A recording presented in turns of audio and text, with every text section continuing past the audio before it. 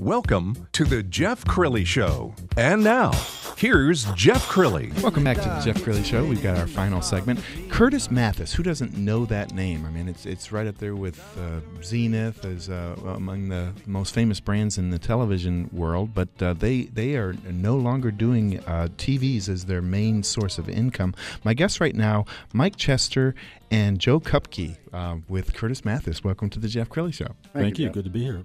Well, why don't we start with you, Mike? For those for the youngins, the ones that are listening in their 20s, and maybe they didn't grow up with a Curtis Mathes. Tell us the rich history of Curtis Mathes.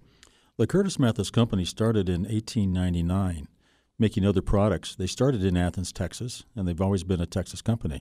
The first television made was in 1959. Wow. And they've been building televisions and other consumer electronic products ever since. And they have a famous tagline. The most expensive television in America and darn well worth it.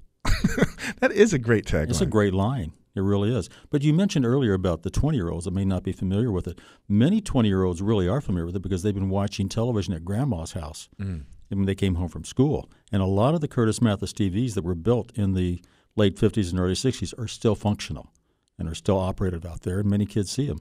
Joe, let's bring you in on the conversation. What happened in the 90s and into the 2000s to the television business and Curtis Mathes? Well, televisions, of course, changed to flat-screen TVs during that period, and we at Curtis Mathes introduced flat-screen TVs.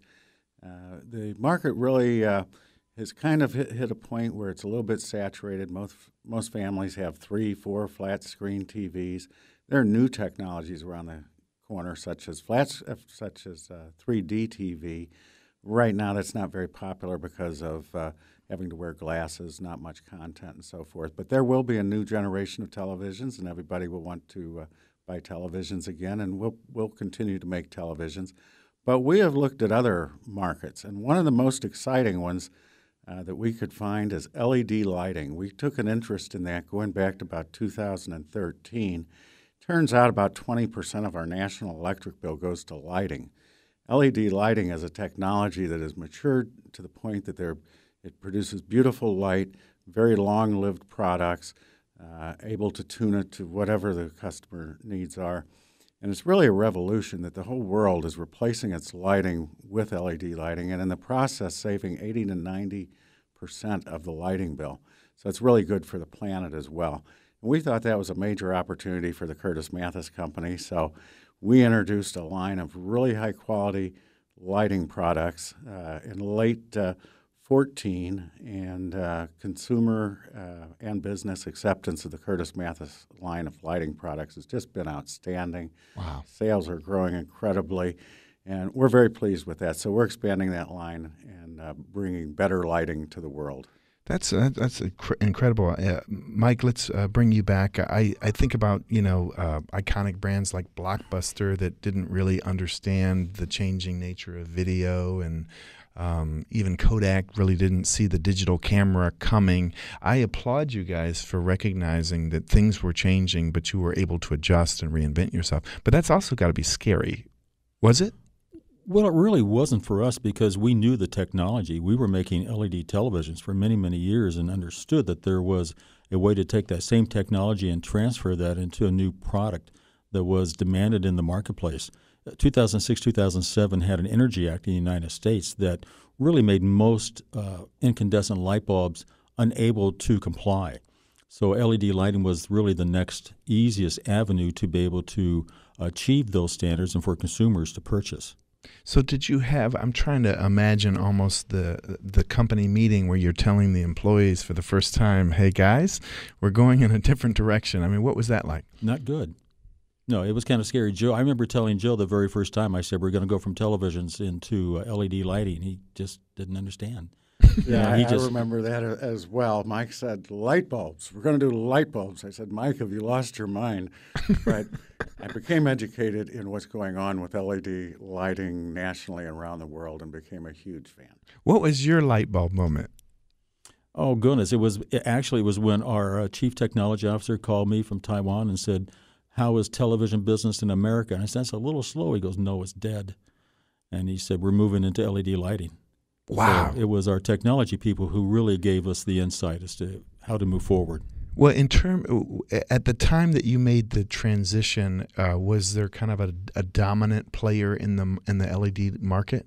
Not in the LED lighting market. Like with any new technology, whether it was with televisions or in LED lighting, you will get up to 100 brands that come out of the Far East, out of Asia, that take advantage of new technology.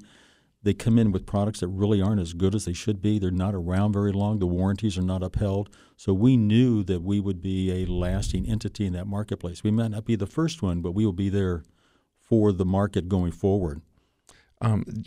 Joe, how important is the name and the brand of Curtis Mathis in terms of your success? Yeah, well, I believe it's very, very important.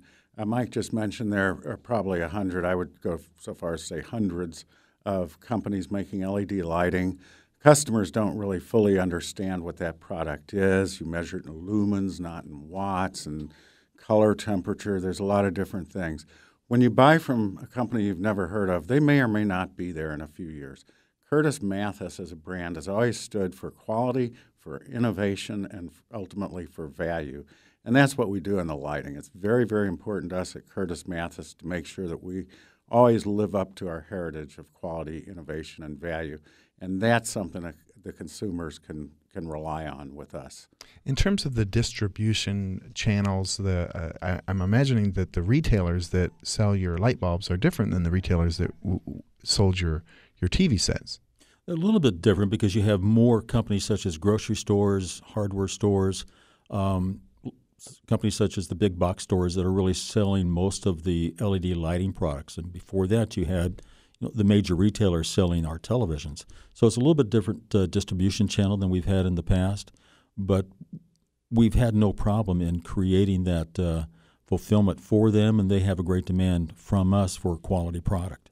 Do you find that I've seen different stories on the news about just how competitive it is for shelf space, and whether it's at eye level or the bottom shelf? Joe, tell us how that game is played. Well, in fact, most of our that is very competitive for shelf space. General Electric owns the shelf space in many grocery stores effectively. But actually, the world has changed. Technology has a big impact on everything. An awful lot of our sales, a large portion of our sales, are actually online through resellers, if I could mention. But 1000bulbs.com is probably the largest online lighting reseller. If customers want to see some Curtis Mathis bulbs, that's one place to see them. And that's competitive as well. But the brands that consumers like get priority spots, and we're very blessed to have a good visibility on a lot of different sites. In terms of pricing, I suppose it's all over the map what you can pay for LED lights. Is it? It really is. It's still rather competitive, but at the very beginning, you had very high prices for a basic 60-watt equivalent light bulb. People were paying $20, $22 or even higher at one point in time. About 2 years ago, a company called Kupke came out and really broke that $10 price barrier to $9.97. We're now at $1.99. Wow. On that light bulb. So it's come back. Price compression is dramatic. A lot of brand compression is dramatic as well. So there's only going to be a few players standing at the very end. Price points are becoming aggressive where consumers can really go out and buy the light bulb now. What did you, the economy has just been slowly eking along. We got some employment figures yesterday that kind of shocked to the downside. So anytime you're talking to people who are experiencing explosive growth in revenue, it's really almost like a unicorn. Joe, how is it that you guys are achieving such great exponential success at a time when the country is just slowly growing? Well, I guess we've got a lucky combination of a few factors. In the first place, the dramatic savings that you achieve with LED and the dramatic price reductions that have come, as Mike has said, those have just made this a very hot area. Consumers actually, if they're under stress a little on their own family or corporate budget, they actually save money buying our products. So it's kind of like people used to say, advertising doesn't cost, it pays. That's also true of LED lighting. And then, of course, is the Curtis Mathis brand name. And when you have the uncertainty that people may feel when they don't fully understand a new product, they take comfort in knowing if they buy a brand like Curtis Mathis, they can rely on it. So between the brand, the energy savings, and the fact that it really does save money, it's just a good space for Curtis Mathis to be in right now.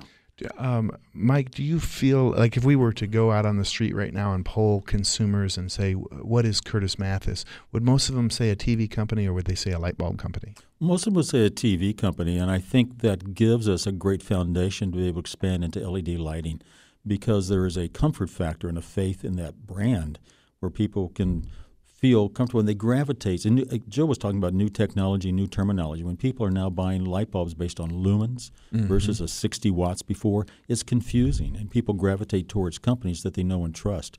And to help them navigate this new terminology and be able to make a good decision to purchase a new product, Curtis Mathis does help that.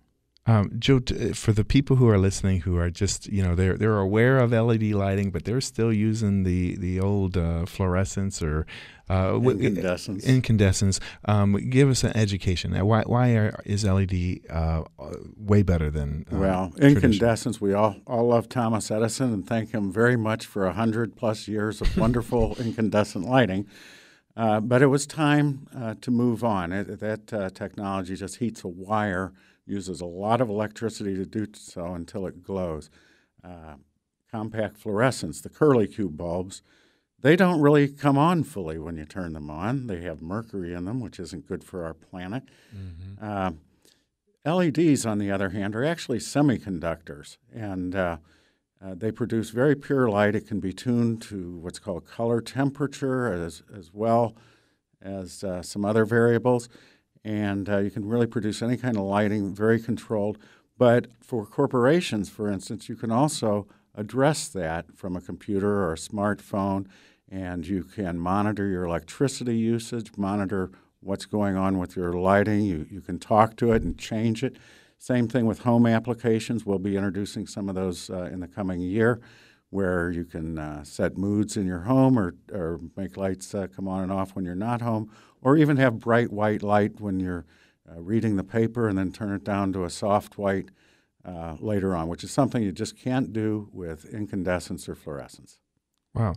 So Mike, it seems like LED lasts a lot longer than traditional bulbs, and it would almost be in your best interest to keep selling the same bulb to the customer over and over and over again. That probably affects your margins and your how long do your bulbs last? Well, the government testing says if you burn our basic LED light bulb for 3 hours a day, it'll last 22.8 years. Oh, my goodness. Which seems like a long time. Now, our early investors in Curtis Mathis, when we expanded this, said, well, as soon as you sell everybody a light bulb, you're out of business. I said, well, it wasn't what happened in televisions. We sold everybody a television, and then we got bigger TVs and better TVs. Same thing's going to happen in LED lighting. As Joe said, they're addressable. So the whole concept of being able to change the mood in your home, use less energy for the same amount of lighting, is going to help displace, the lighting that is the early adopters purchased at the beginning.